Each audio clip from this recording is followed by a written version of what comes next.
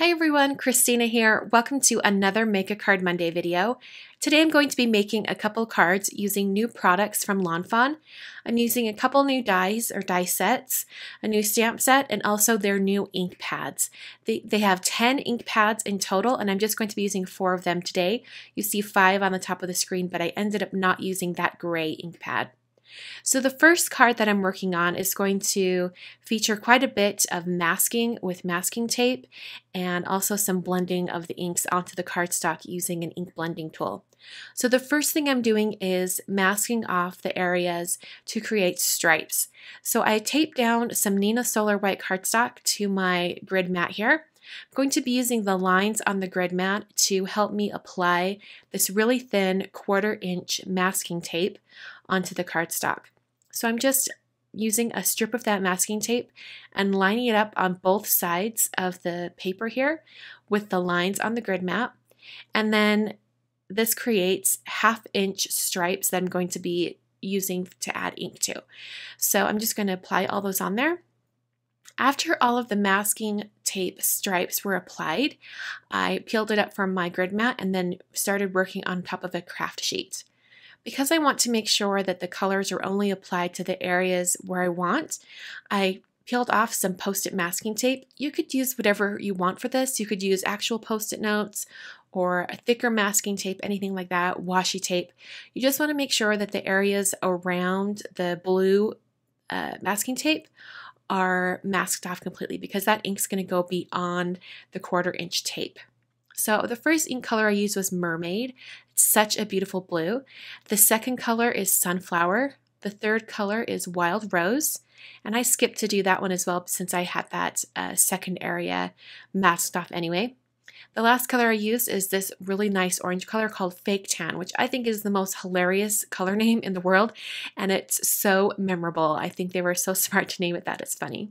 So I peeled off all of that masking tape, and the thing that I discovered when using this blue masking tape is to kind of hold the masking tape really flat to your work surface, and that helps it from tearing up any of your cardstock. So I'm holding it kind of really flat to my work surface here, and then I get a really clean edge. So after all of the inking was done, I hit it with my heat tool because this ink actually settles into the cardstock quite a bit, and so it stays wet. It's not going to smear smudge, but the cardstock just stays a little bit moist for a little bit longer. So I did a test run with my white embossing powder to make sure that it would wipe off, and it seemed to work okay. So then I used my anti-static powder tool and put down some powder, and then I stamped that one of the stamps from that stamp set, and it says happy birthday to you, and I just had it fill that aqua colored stripe.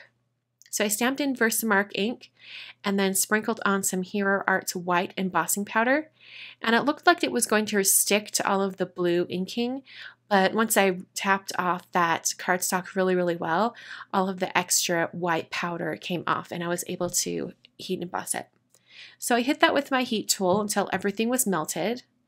And then I prepped my card base. The cardstock I'm using today is Simon Says Stamp Slate cardstock, and I created a side-folding landscape card.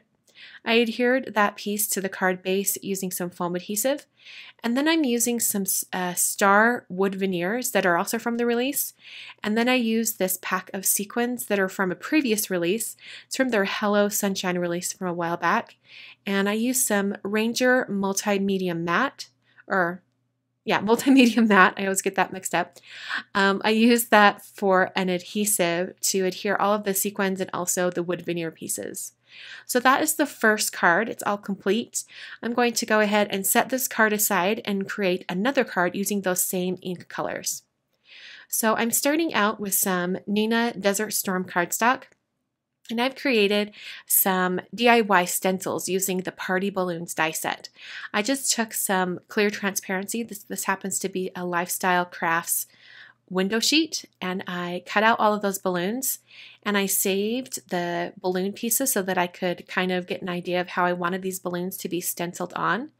So I took a picture of it because I always forget where everything was. So I took a picture on my phone and just had that off to the side while I did some stenciling.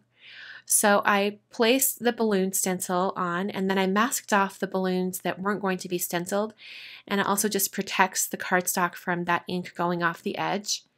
And then I took my ink blending tool for each color and inked it on, and I really wanted the color to be concentrated on the outer edge of the balloon, so I made sure to bring in the ink from the edges instead of starting in the center. And that really emphasizes the edge of the balloon and gives it a nice, clean, sharp edge. It really defines the shape of the balloon. I moved on to the color Fake Tan using a smaller balloon stencil. And then I went ahead and did the star balloon, and I used the sunflower ink for that.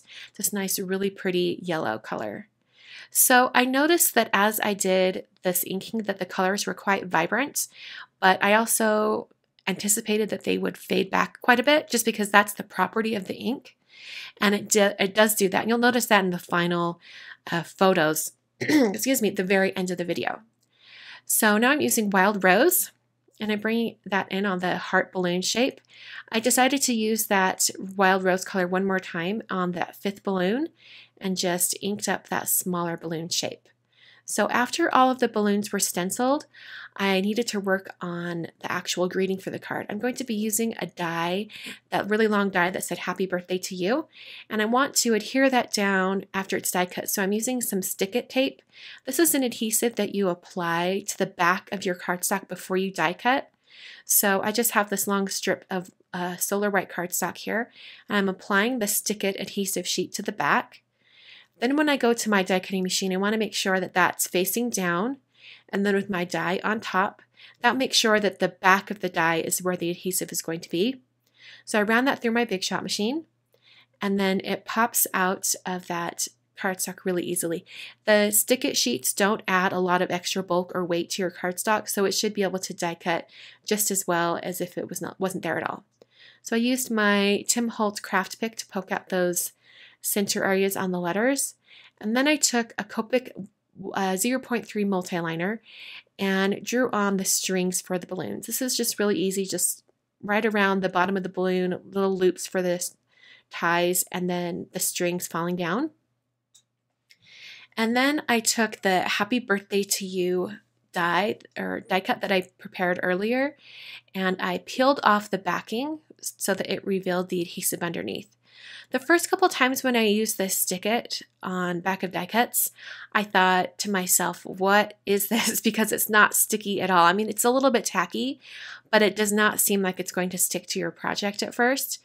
But I've since learned that that's one of the features of Stick-It, is that it gives you a little bit of time to move your die cut around and really get it in place until it adheres down permanently.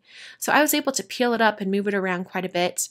And then once you've sort of really pressed it down onto your project and it's had a couple minutes, it really adheres permanently to your project. I used my Uniball Signo Broad white gel pen to do the dot on the top of Birthday, just because I didn't want to deal with that really tiny little die cut. The card base I'm using today is 110 pound Neenah Solar White, and I just created a top folding landscape card and then adhered that with some Tombow Extreme adhesive. So here is that card all finished. I'm going to bring in that other card so you can see them side by side, and take note of how dark the balloons are right now, because I let them dry overnight and then took the photos for this video, and you'll be able to see how much that ink kind of faded into the background.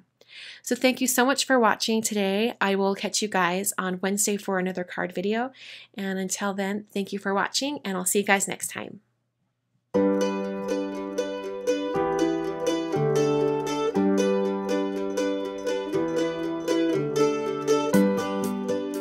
Just a reminder that all of the supplies used in today's cards are listed down below in the video description or over at my blog, and you can visit my blog at kwarnerdesign.com.